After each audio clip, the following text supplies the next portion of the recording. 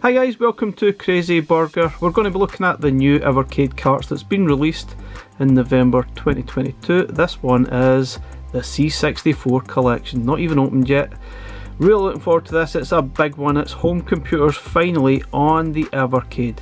Can't wait to get stuck into this. Let's go. Okay, let's have a look at the C64 Collection. Obviously you can see here you've got the new designed sort of box art, which is really nice. I love the style of the new box art. I love the front part. Not so sure about the back of it. Obviously this is now number 1 of the blue collection, or purple, I'm not sure, yeah, bluey purple. And this obviously is the start of a new era, because this is now the home computer collections. Could open the door for a lot of things like Amiga, which we know is coming, and maybe a few other things, maybe Specky.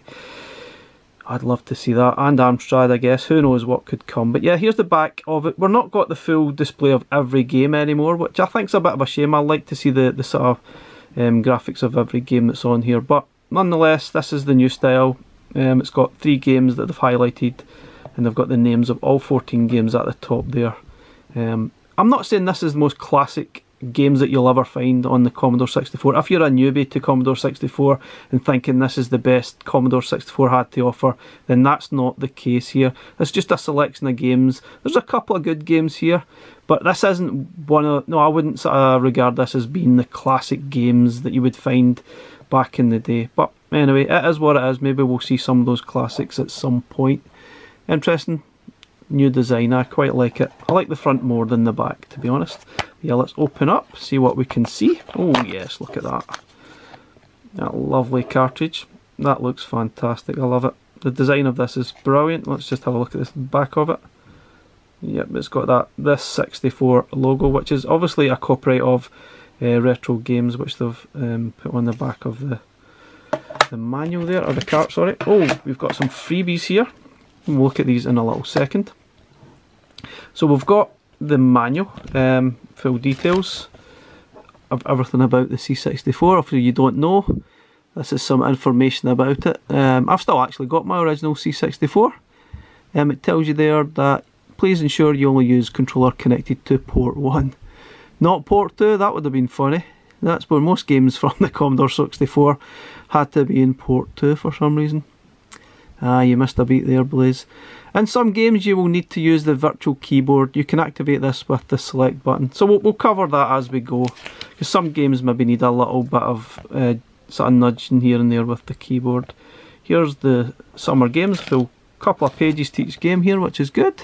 Oh, there's more pages actually, 4 pages. That's quite helpful, because some of these events do need a little bit of help. It's not clear which buttons you need to press. Winter games. Oh, there's a lot here. Impossible Mission. Oh, now this is definitely one I would regard as a classic C64 game, and it'll be really good to be able to use the save states here and be able to maybe get a little bit further than I've ever been. Jumpman, that looks quite cool. Lee, that's another classic I would say. Obviously it used to be known as Bruce Lee. It's obviously dropped that for licensing purposes. We've dropped the Bruce part, poor Bruce. Gateway to Apshai, the movie monster game, Marauder, Stormlord, Subterranea, Iridis Alpha, and Battle Valley. I'm not going to read all this just now. AlleyKat, Street Sports, and oh, look at that nice little bit at the back there about all the carts. Tick them off as you go. Interesting. Anyway, let's get the... Oh, before we get the cart up and running, you obviously need to look at this. This is a little secret that's been included. Now if you don't want to know, you might want to jump ahead of this part. I'll do this on the actual video, but this actually reveals a secret game. I'll reveal that in the video. I'll obviously give some warnings before I do it, in case you don't want to know and you want to discover it yourself. Okay guys, we're going to put this up onto the handheld first. Just have a quick look and see what's happening before we get it onto the VS. Obviously it's kind of hard to do the video just by this, it's easier on the VS. So there we go, we've got the box art. Looks very similar to what we would have seen on the C64 Mini. Obviously not all of these games are on the C64 Mini, there are a few different ones here and there. But yeah, very cool, I really like it. We'll maybe quickly boot up Impossible Mission and see it working.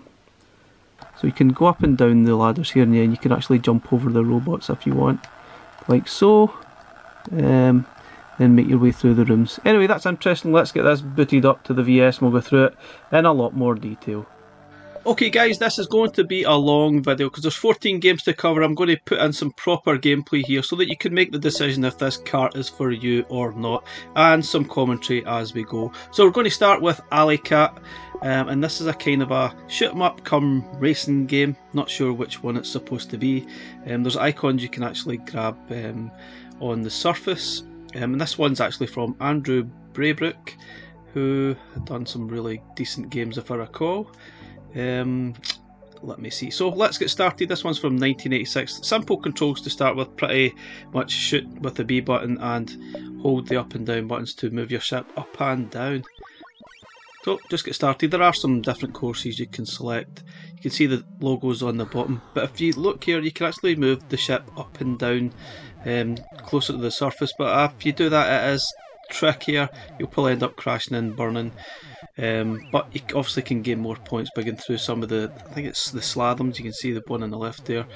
Yeah, I'm not really sure what this is supposed to be. It's a kind of a shooting game, I think, but it's a race as well. It's really odd. You're not racing against anyone though.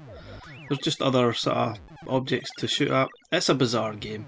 Not really my favourite. It's not terrible, but I think it's just a bit of a strangely designed game that doesn't really seem to have a lot of purpose, but it's very playable. It can be fun. You obviously need to avoid all the obstacles and keep going as best as you can, but I've never really figured out the point of it. It is quite fast, as you can see, but obviously I've done a lot there without actually picking up any of the sort of things on the surface, trying to avoid that, because as soon as you go down to the surface it gets a lot trickier and you will probably most likely die. Crash and burn pretty quickly, as you see. I tried to do that and yeah, I didn't last very long. Still, it's a decent game. It's okay. It's not amazing, but it's a decent game.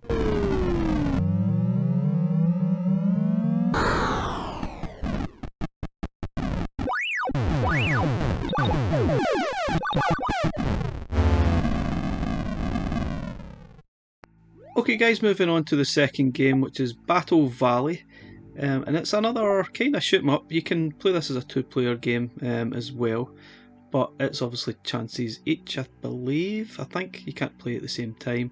It's another one of these ones from the sort of budget range. There's quite a few on here, which was obviously games that you could get for about £2.99 or £3.99 at the time. And you can either control the helicopter or the tank, and it's quite important. You need to go actually between the two of them. Quite in-depth controls here. I'll try and explain the controls as we play through the game and get started. It's quite cool. There's some nice sound effects in the game. And there are options here that you can access using the on-screen keyboard. So if you press the select button you'll bring the keyboard up. You can change any of these options, but you don't need to. How it's set up here is fine. Just press the fire button on the B button and get started, so don't need to mess about with that at all. So you see you've got a countdown. I think you need to sort of destroy all the targets within that time period. If you actually die, I think you lose something like 5 minutes off the time, and your rockets and shells are limited. So if you start off, if you want to be the helicopter, just press up on the D-pad. If you want to be the tank, then just press left or right and you will go. I find the helicopter a little bit tricky. I think it's better to clear out the enemies first by using the tank, and then later on you can maybe bring the helicopter out and do some of the things that you need to do with the helicopter, like fix the bridge. To be honest, that's one of the things you can do. You've got a winch that you can utilise. Now the controls are kind of strange. You can go back and forward, but you need to double click on the A button to stop, and then you'll turn around and you can go the opposite direction. And you can speed up as well, which I'll explain further in the video. And you can see here you can actually move the turret and the tank to maybe aim different directions when you're firing, pressing the B button.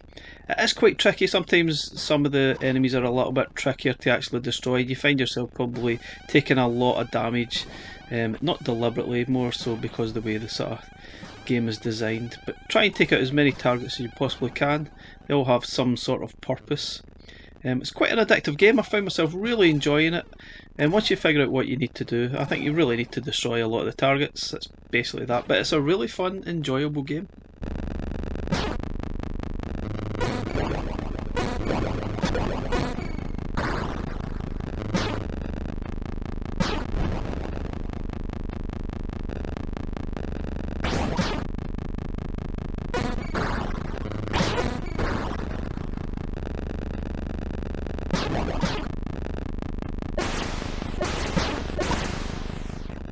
Now, as mentioned previously, guys, you can actually speed up the helicopter or the tank by pressing on the shoulder buttons. I think it's the R1 button on the D-pad, and you can go extremely quickly. Just need to be careful. Obviously, doing this at the start of the game isn't the best idea because you will most likely crash and there's too many enemies and you will probably not last very long. Also, there are opportunities in the middle of the game somewhere. You can stop at this little point and you can get some extra ammo added. If you're running low, this is really cool. So you can obviously use the helicopter. Once you've cleared out the enemies, it's probably better to get the helicopter out. You can pick up pieces here that you can then cover the gap that's on the bridge in the middle of the level, so that then the tank can go across. I've not really worked out how to complete the actual levels yet. I'm still sort of working my way through it. It is a tricky game. You need to sort of understand all the bits and bobs that go with it, but it's really good fun. I actually really enjoyed playing this one. It is good, but yeah, I've died too many times and you can see my countdown is pretty much over.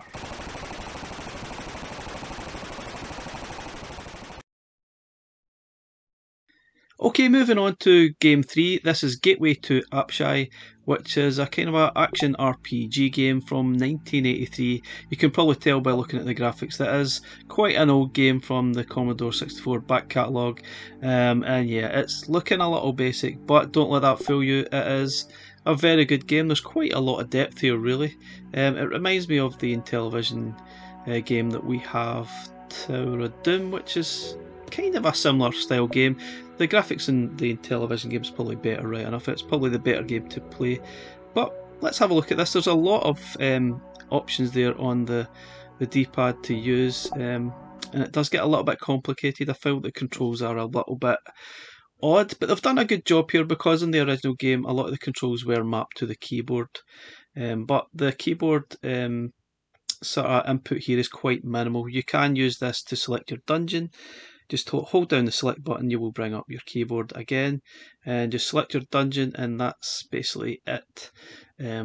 Every other sort of action has been mapped to one of the buttons, which is quite helpful. It's still a little bit messy, right enough.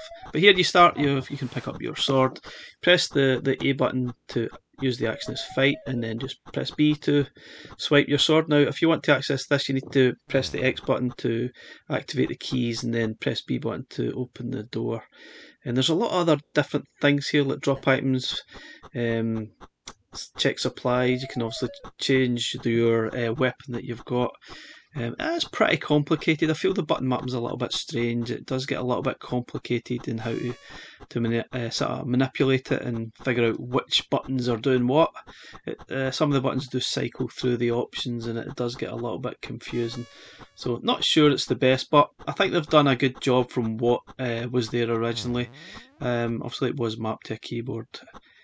But it's not bad. Obviously there's a lot of sparse, sparsely populated areas. A few enemies pop up here and there, and it does remind me very much of the Intellivision game that we have. And I think that Intellivision game was around about a similar time period as well. Maybe it was actually slightly later in the 80s than this. But it's not bad. It's actually quite cool. I think in the day this would have probably been really good fun to play, and I think it would have been probably way ahead of its time, and it would have felt pretty cool. But this is obviously way back in 1983. I'm not sure it holds up particularly well, and if anyone's really that interested, they want to play it now. But it's still quite a cool game. It's not a bad game at all. I still quite enjoyed playing through it.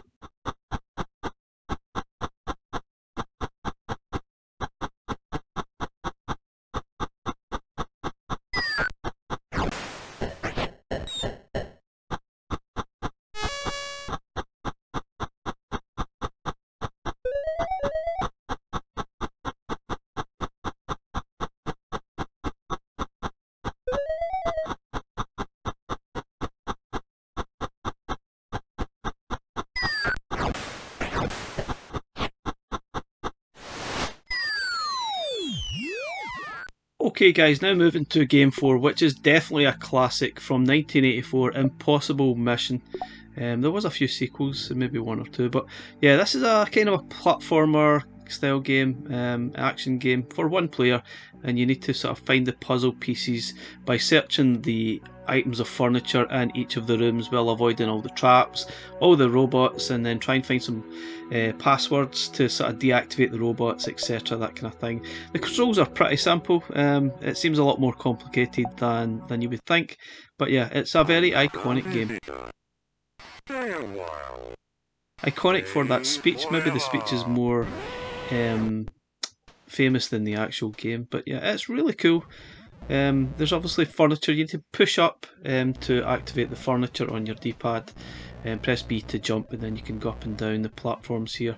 But you really need to go through the levels, avoid all these robots, search the furniture for missing pieces, passwords, etc., and then move on to the next room without, you know, dying.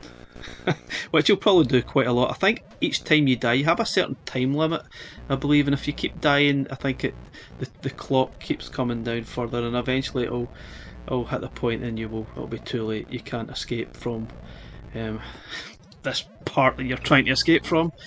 Yeah, so there's a puzzle piece that I've actually found. It's a really cool game. I think in the day it would have been really frustrating. I think having save states will probably open this up to people maybe finishing it with a little bit more ease, perhaps. I mean, it's still a tricky game. You can see it's a pretty large game. There's a lot to see here. You can see that green screen.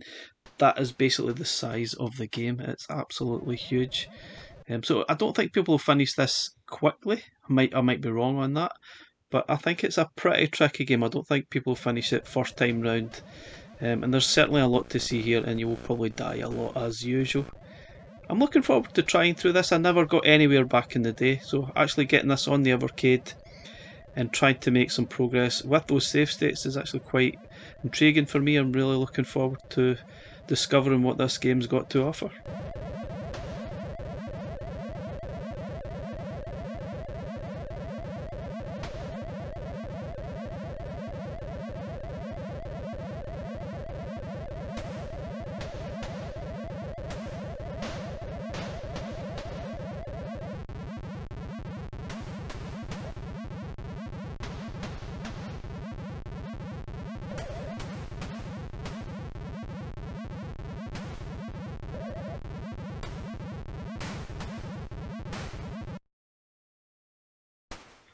Now at present I've only got actually 2 pieces, and I'm not entirely sure what to do with them. I think it's obviously too early to try and solve some sort of puzzle, but yeah, I'm not sure of this part. Definitely need to check up the manual and some of the background to this game, and this part especially, and what we need to do.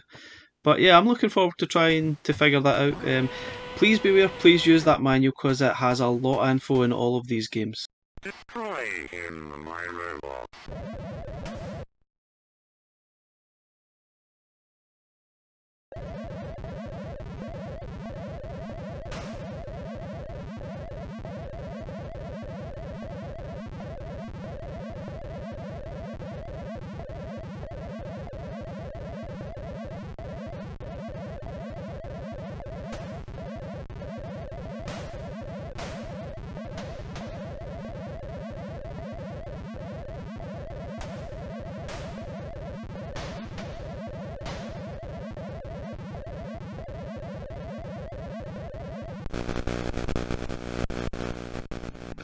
Okay guys, moving on to game 5, which is Iridis Alpha from the legendary Jeff Minter.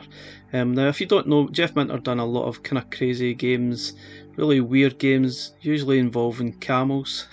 But yeah, they were still decent games, but they were weird, no doubt about it. But he was legendary because he made some absolutely cracking titles that definitely caught the eye, and this one definitely catches the eye.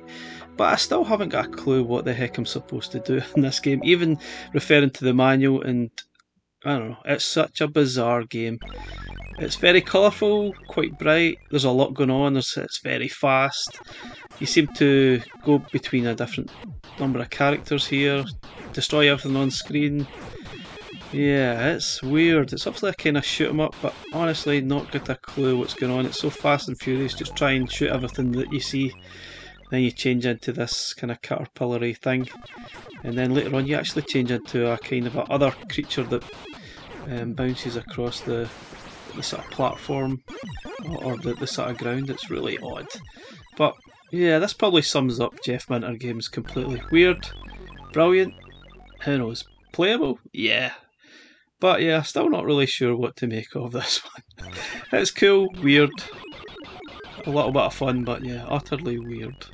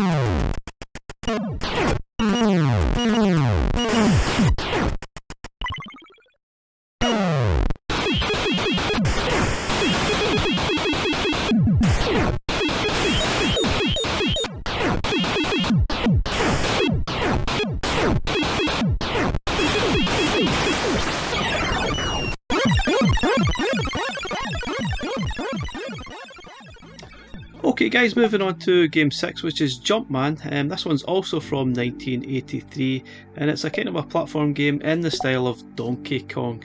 And you know, I really enjoy this one. The graphics are absolutely terrible, but it's still a very playable game. Once you get used to the controls, it's basically collect everything on the screen, avoid the sort of enemy and the fire and anything else that's getting hit at you, avoid falling. And that's it. I actually really enjoyed playing this one though. I never did play it back in the day. It's very simple. There's a jump button and you use the D-pad to move the character. That is it. Very, very simple. I don't remember playing this back in the day, as I said. I think it might have just been before my time. I didn't get a Commodore 64 till the early 90s. 1990 to be exact, and obviously this is long after this game, and I never obviously heard of it or picked it up at any point. But it's still a good game, and I'm glad to have played it now. You obviously need to utilise the on-screen keyboard again. Press select, then choose which game option you want. Just start at the beginning to get yourself familiarised with the actual game. Then choose the number of players and press the enter button at the bottom right on the keyboard, and you are good to go. And that's basically it. So yeah, you can see the graphics are pretty awful for back in the day. It's clearly heavily inspired by Donkey Kong. And you've got 7 Jumpmen to start with, and that's quite generous. That ain't bad at all. You can obviously use your save states to try and make your things a little bit easier. And you need to collect those orbs, and don't fall. Always use the ladders. If you fall from a height or any sort of height, you will die instantly and lose one of your men. And sometimes I don't like the ladders, are a bit sticky. It's a little bit like Burger Time, where you seem to get stuck on the ladders quite a lot, and sometimes you'll misjudge the jumping and jump completely off the platform to your doom. Yeah, avoid that sort of white thing going across the screen, because if that comes near you, it'll just automatically fire in your direction and you will die. Or jump off the screen just like I did and you will die. Kind of annoying, those things, but I really enjoy this game. I think it's very addictive. It's quite good fun. And yeah, I'm going to play through a few levels here, guys. Enjoy the gameplay. I hope you enjoy this game as much as I did, because I think it's absolutely brilliant. Really, really addictive stuff.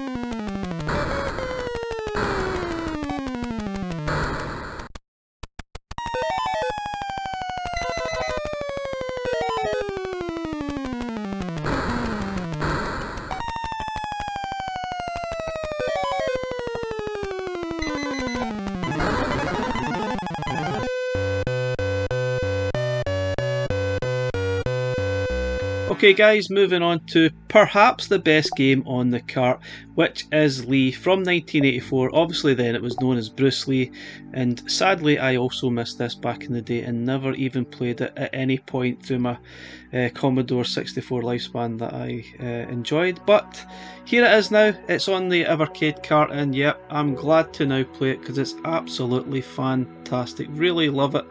Very addictive. It looks pretty basic, but yeah, just like Jumpman, it looks basic, but it's very addictive. It's great fun. There's some simple moves here. Obviously you need to maybe look at these options here. You need to utilise the select to get the keyboard. Just press F7 to begin the game, and yeah, here we go. So the object of the game is to collect all the lanterns that you see. These are those sort of white things dangling down. And you've got some ladders that you can help. You need to climb up there, avoid the bad guys, or you can fight them. It really is up to you, and just beware of Incredible Hulk, who sometimes appears in the game. He takes 3 hits to die, and the Black Ninja takes 2 hits to die, so be wary of that. You can either punch them by pressing B when you're standing still, or you can do a flying kick by when you're running, press B, you'll do a flying kick. It's best to try and probably avoid them if you can. But if you need to, you just need to run and kick them, and you will probably take them out as so. It is really good fun though. It's quite satisfying taking them out, but it's probably best to try and avoid them. So you need to try your best, climb up all these ladders and collect the lanterns before you can open up the next area. Sometimes it's actually not clear where you're supposed to go, but once you've collected the lanterns, you can see at the bottom here there's a trapdoor. This will actually open up and open the next area. But yeah, best not to try and get too involved in the fighting, because you could just completely lose a life or two. Try and avoid it if you can. But what a fantastic game. Absolutely fantastic. Really addictive stuff. Yeah, I'm looking forward to playing this one a lot more. And arguably, yeah, this could be the best game on the C64 cart. This is definitely an absolute classic.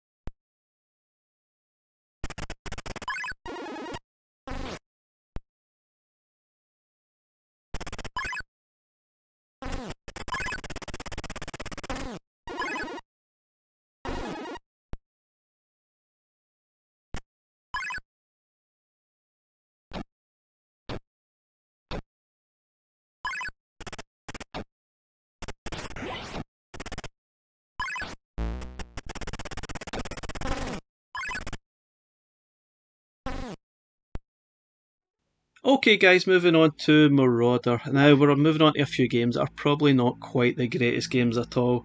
And these are probably from the budget range again, and you can probably tell they're okay. This is a kind of a shoot 'em up game, and I'm not really a big fan of it. This one is extremely challenging, as Cade says.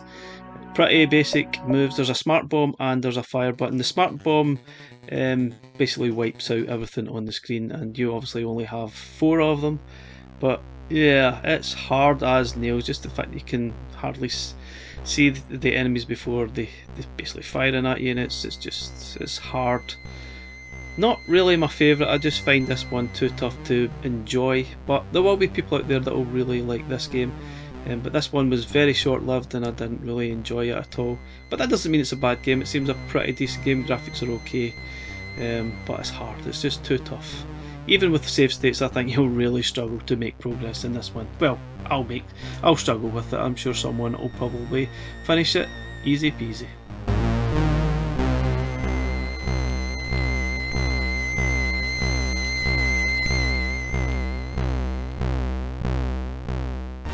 Okay guys, moving on to Stormlord, another kind of budget game from back in the day, which I'm pretty sure I played at some point. And it's a pretty frustrating game. So you need to collect the fairies through the level. There's usually a selection of fairies trapped somewhere, and it has a little bit of controversy where the fairies were naked in some other versions of the game. I'm pretty sure it was the Amiga version. Yeah, but yeah, it's not the greatest game. It's pretty basic attack and jump moves. Yeah, not my favourite. You can obviously choose between keyboard and joystick, but you're never going to choose keyboard for this, are you? So at the start of the game you need to go left to get started, because you need to pick up a key to enable access through a door on the right hand side. And right away I find it's just unavoidable to lose a couple of lives trying to avoid this purple blob from jumping up and down. I just feel, maybe it's my timing, I'm terrible at it, but I couldn't find a way to get past that without actually losing a life or two. Pretty frustrating. And yeah, you've got some naked fairy thing there. Brilliant. Yeah, not the greatest game at all. And I find it's a frustrating game, and you die a lot, but I feel as if you die not because of your own fault, but because of the poor game mechanics. Look at the way you're sort of firing this crazy fireball. It's going at a curve. It's not hitting anything. Really frustrating. Yeah, and you can use those warps through space to try and rescue those fairies who are trapped here. And that's it. So you've got 5 in this initial level to rescue, and you've got 3 lives. But I've got 3 lives now, but I think you start with about 7. So you've got a generous amount of lives, and you definitely need them, because it's a very, very frustrating game to play.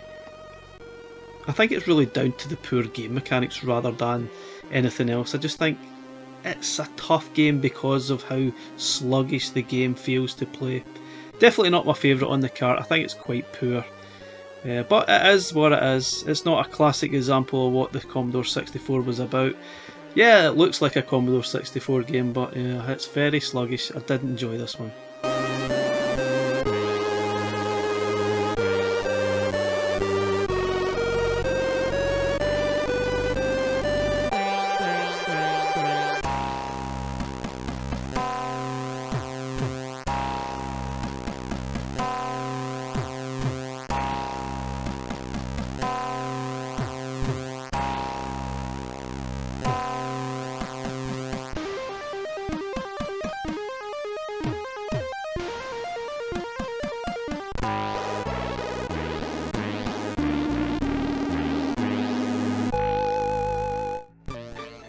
Okay guys, moving on to Street Sports Baseball. This one's from 1987 and it's probably better played with 2 players rather than single player. However, here we have it, and yeah, it's probably not a great game at all. Just giving you a sort of heads up. It's okay, it's baseball, don't have a problem with that. But it's so slow and sluggish.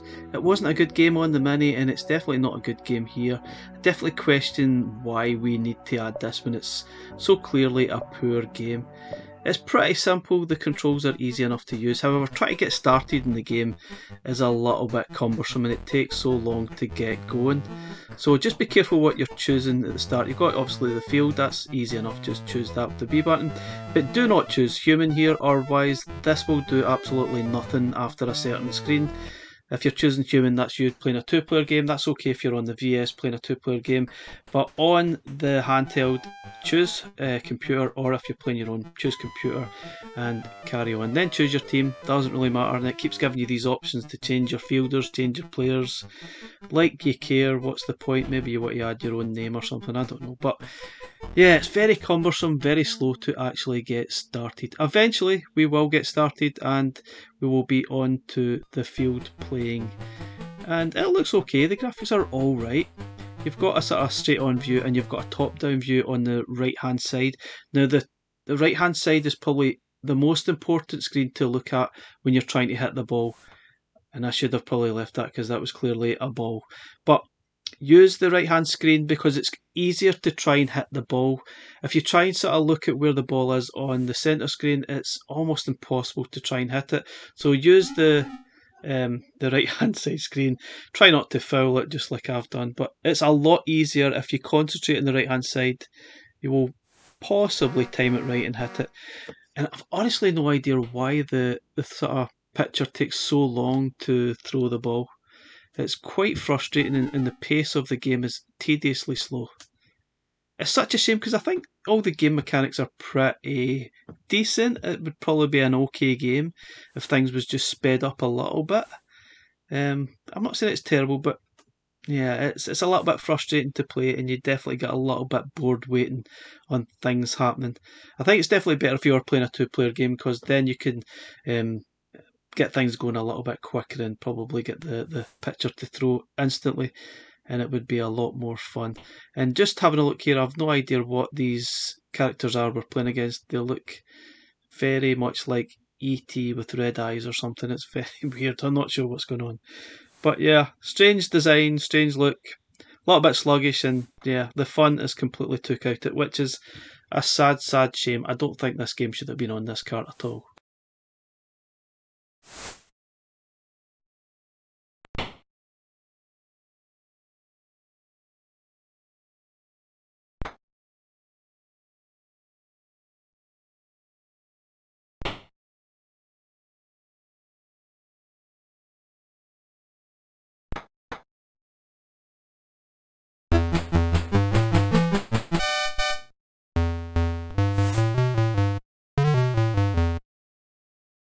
So here it is, I'm now bowling, or pitching, whatever you want to call it.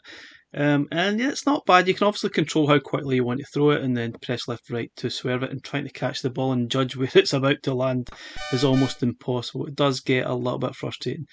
Yeah. I'm not sure if it's more fun to pitch or bat, not entirely sure, but either way it's a bit of a sluggish game to actually play. It's not terrible, but it's not the greatest. I don't think many people enjoy it. Some might, you never know.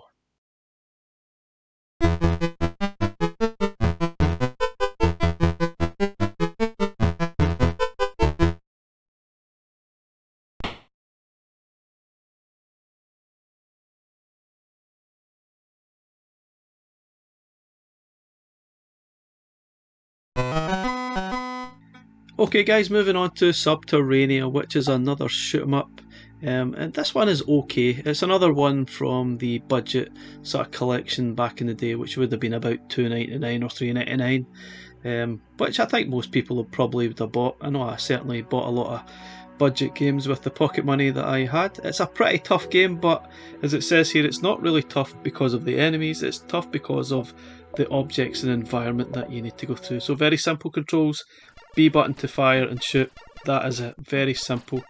Graphically, it's alright. It definitely screams Commodore 64 as you look at it here. The enemies are pretty easy to avoid for the best part. It's all about the environments and these objects to avoid.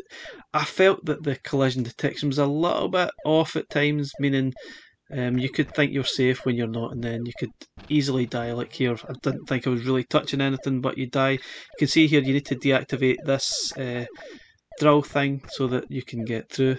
Hitting that little, it looked like a little alarm thing, but not entirely sure. But it's not bad, to be honest. I'm not a big fan of shoot 'em ups, but this isn't the worst at all. But is it a challenge for your sort of shoot 'em up veterans out there? Probably not. They'll probably go through this pretty easy. Unlike me, I'll probably struggle with it. But yeah, it's alright. You can see here I should have been shooting at the bottom screen here rather than shooting straight at it to deactivate that. But yeah, it's all about those environments, and suddenly you complete the level without realising it does seem a bit rushed and sudden. Yeah, it's a strange game at times. It seems a little bit rushed and unfinished in places. But it's not the worst, it's okay. It certainly gets a pass for being a little bit playable. And here we are shooting some colourful grapes. Happy days.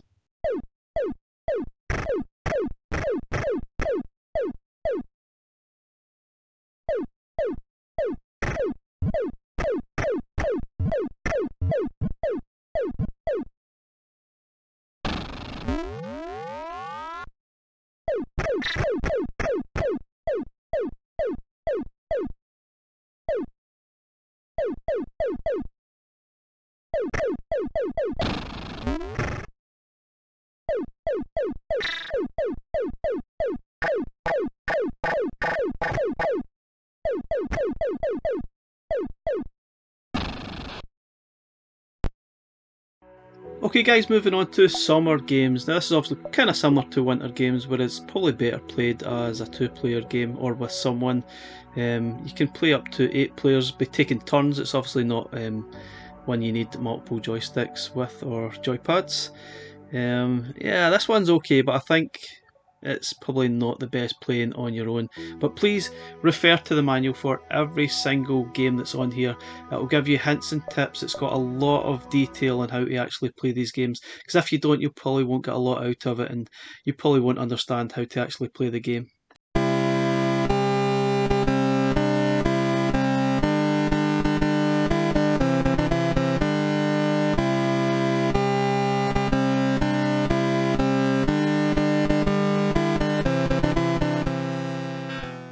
Okay, you've got a few options that you can actually choose. You can complete in one event, or you can practice, or you can complete in all the events. And yeah, and you need to enter your name. You need to use the actual keyboard again. Press select and just enter whatever name you want to go by.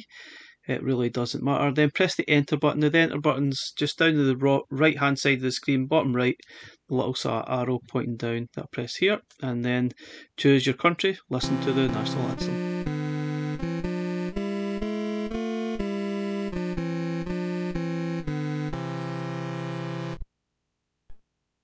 And once that's done with, you can either enter another player or press enter again just if you're playing on your own. If you just keep pressing entering names, then you'll probably end up with about 8 names playing. Then you'll get the first event, which is the pole vault. Now this one's a little bit tricky. It's all about timing with your pole. So when you're running along, you need to press down at the right point to sort of put the pole in the groove, and then you need to sort of press up, then press the B button to jump off as you get to the top. So it's really all about timing. I have actually managed to do it, but not in the actual stream here, unfortunately. But it's all about timing. Get it in the slot, and then press the jump button at the right time. You really have to press it quite quickly, and you will jump over. But unfortunately, I didn't manage to do it in this particular time. And yeah, see, I've put my pole down too early. Oh dear. Yeah, no dirty comments, please. Okay guys, something very important here. There is a bug in the original game. If you keep spamming the fire button or the B button, you will create a bug in the game. Now Blaze are aware of this, but if you don't press anything, if you just press B once, you'll be fine. But if you keep spamming the B button, you will get this screen. It will do absolutely nothing, and you can't continue with the diving. So be aware of that. It is a bug in the original game. Okay, there are a number of other events. You can maybe just practice these events. This is the freestyle swimming. I think it's just trying to press the B button at the right time when you're doing your strokes. And that's basically it. I think it's quite boring to be playing a lot of these games on your own. You really need to be in competition with someone. But it might be a good challenge for high score challenges, maybe on some of the Facebook groups or in Discord, for example. It might be quite a good challenge to do and maybe set it. I think that's probably where it'll get some gameplay from, but playing it on your own is probably a little bit boring. But I did enjoy some of the events. I really quite enjoyed the skeet shooting. I thought that was quite good. You could just move the cursor and try and press the B button at the right time to destroy the targets. This was actually good fun. I quite enjoyed it. I wasn't particularly good at it, but I definitely enjoyed this particular event. Overall, I think the game's okay. I don't think it's amazing, but it's not bad either. I think there's definitely fun to be had, but I think it would be more fun if you were playing against a friend or two. I think you would definitely have a laugh with it, no doubt about it.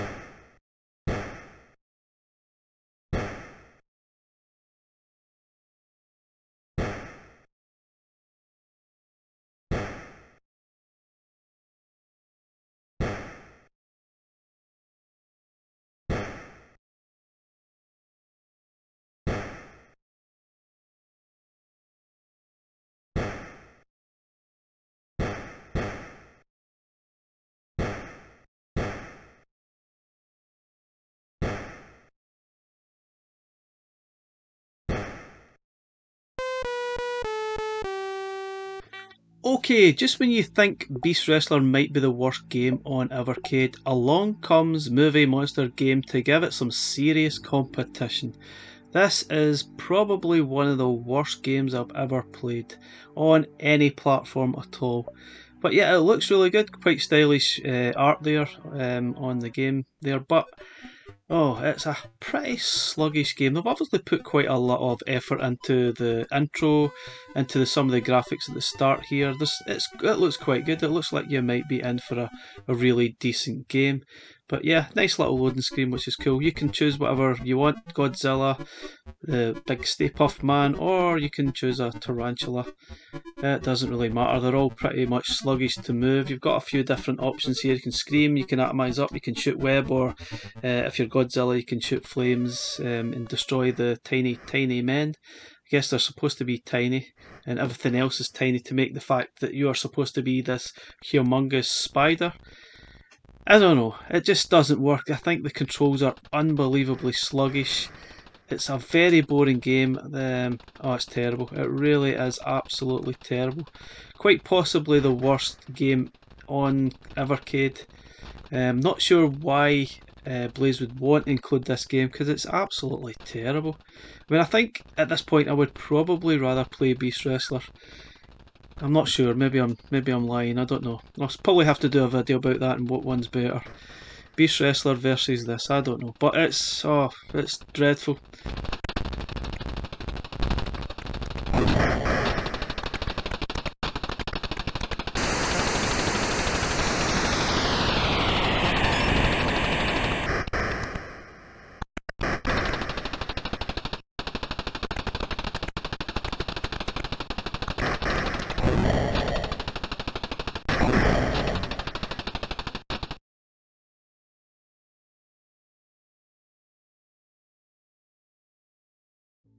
Okay guys, we're moving on to the last game. If you've stayed with us all this time, thanks for watching. I've obviously left chapters so that you can jump to your favourite game if you see fit. But yeah, winter games, it's pretty much a bit like summer games. It's all the same idea in how it works, apart from obviously you get different events because it's the winter. I'm not really sure this works for me. It's pretty much the same as summer games, where ideally you want to be playing against a friend or a competitor. But yeah, it is what it is. It works the same way. You can complete in all events or just the one and take your choice.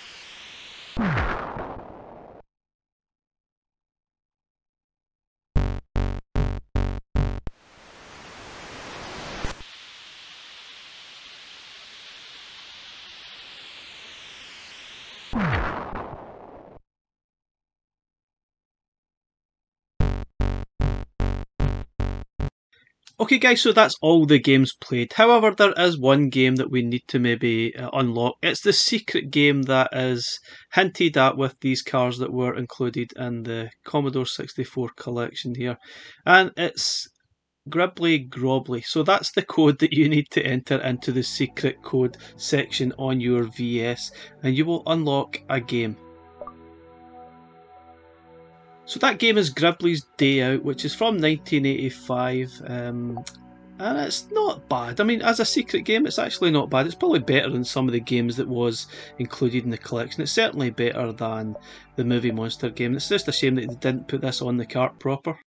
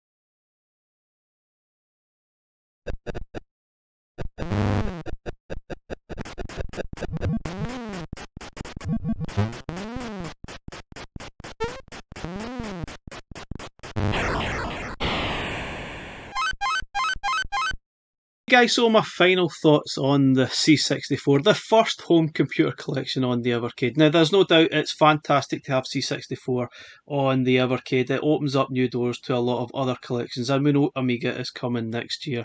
It's not the best cart, let's put it that way. It's okay. It's got some really good games, but it's got some really poor games as well. I think Lee and Possible Mission probably the best games here. There's a few here that are quite good that I enjoyed.